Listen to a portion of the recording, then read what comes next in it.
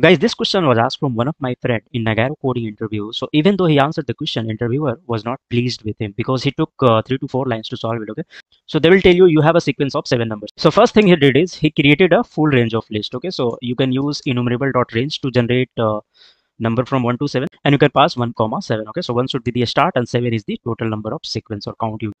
And then he went ahead with a for each loop, which is a traditional way to solve it. I can show you how you can solve it using LINQ function as well.